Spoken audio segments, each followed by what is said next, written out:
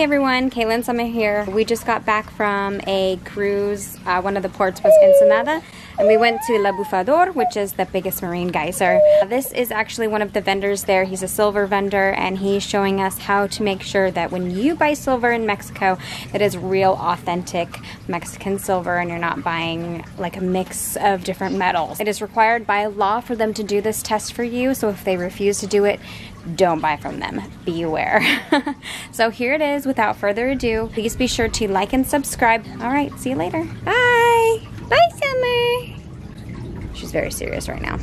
This guy is going to keep us I will show you what's the difference between the real and fake. I got two pieces here. Maybe you saw, that's a good word, you saw down the boat people selling beautiful silver. Look at this. We use nitric acid. It's not tequila, it's not drops from my eyes.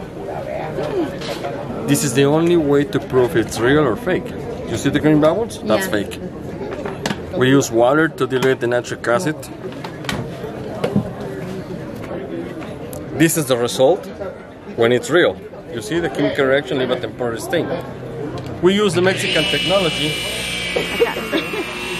Mexican technology, yes, I can say that. And it's still silver underneath. This is forever.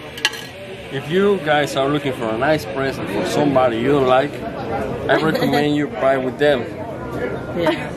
It's just plated material. Nowadays, the only way, nitric acid.